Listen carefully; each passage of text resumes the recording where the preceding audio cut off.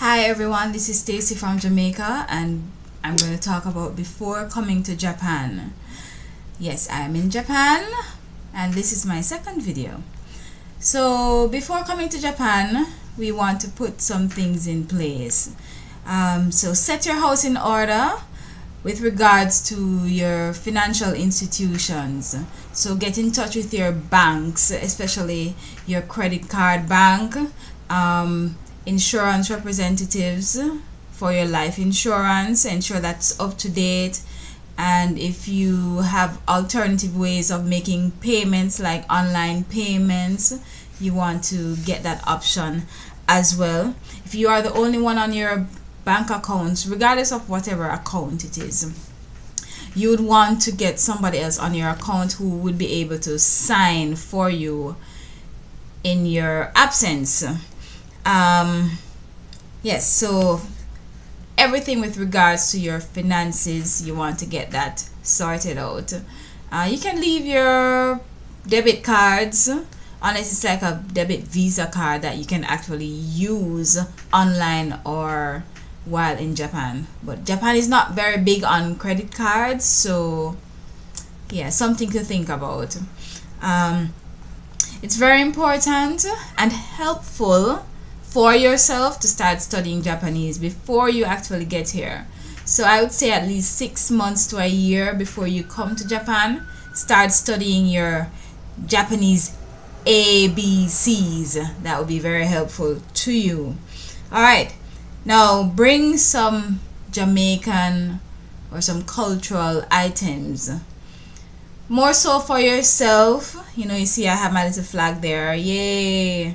For yourself, it will be very helpful when those holidays in Jamaica come around, like independence, emancipation, and you know, those holidays where you really want to feel like you're at home if you are not able to travel back home. So yes, you know, your t-shirts and your caps, dresses, you know, beach wraps, whatever you can bring, just bring something for yourself, right? Very important, know what season you are coming in, whether it's spring, winter, autumn, summer. This is Japan. It has all the seasons of the year quite distinctly. So it's very important to know which season you're coming in so you know how to utilize your luggage space. Very important. Alright. Now a lot of the things, you know, the essentials of life, daily essentials like deodorant, toothpaste, toothbrush, you know, toilet paper, those things you can get in Japan, but you still want to have a basic supply, probably at 1 to 3 weeks worth of that kind of thing, until you are settled into your apartment and get more familiar with your community or city wherever you're placed. So don't worry too much about like bringing a whole stack of these things, you know, lotion, and it's helpful for you, especially if you have a favorite brand, but they are accessible in Japan. Not your favorite brands really, but you can order your favorite brands online. So just think about this, you know, because you won't have a lot of luggage space and you will have to move about with your luggage by yourself when you land at the airport and possibly take the train and so on. So you don't want to have too heavy a suitcase that you can't manage by yourself, right? Come with a positive attitude, willingness to learn, be open-minded. Japan is not Jamaica. It is not even close.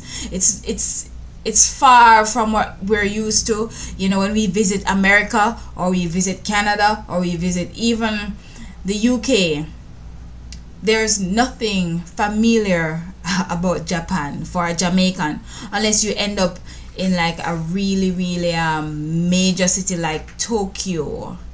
And even so, it's not familiar because of all these, because it's so much of a huge city. We don't have anything like that to compare in Jamaica. So come with your, you know, I'm going to do this attitude. You're going to need it, right? As far as food is concerned, the kind of variety of fruits that we have in Jamaica is not in Japan. No breadfruit, no aki, no dew plum, no guava. You know them whole heap of things there. So, you know, just come with an open mind. Yes, to try new things. Yay! Alright. So, personally, I walked with my degree, the hard copy. I walked with my degree and other certificates that I have. So you can walk with those if you want, depending on what your intentions are, how long you plan on staying in Japan. Mind you, these things can be shipped to you, or you know, so you don't really have to necessarily walk with them. And some places do accept the soft copy, which can be emailed. So yes, but that's what I did. Copies of 3 family members' birth certificate. Now, this was a suggestion by someone who was here formerly, and it's helpful for when it's time to file taxes. Yay! You have to file your own taxes in Japan, and we are not used to doing that in Jamaica. Yes. So, when that time comes around, it's helpful in reducing the amount of taxes you may have to pay if they see the remittances, you know, via the receipts that you would have been sending back home to your family members. Very important.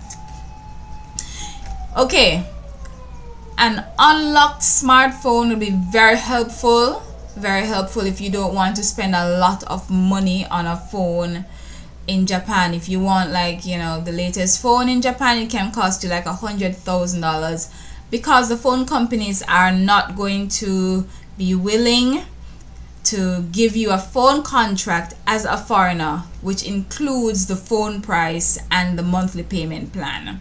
So instead of, say, paying $10,000 per month, which will be covering the cost of the phone and your data plan, you'd have to buy the handset upfront for like between $50,000 to $100,000, and then get the plan and pay an additional $5,000, $6,000, $7,000 per month, right? Every situation is different, but this is just some of the things that I've heard and experienced myself since being here, right? Of course, compatibility is very important, so I'm going to put a link below where you can check if your phone will actually work in Japan, right? And bear in mind, even if your phone might work, the phone company might not necessarily want to give you a contract with that phone. You know, they're not obligated to, but there are other options of buying your own SIM card and inserting and so on.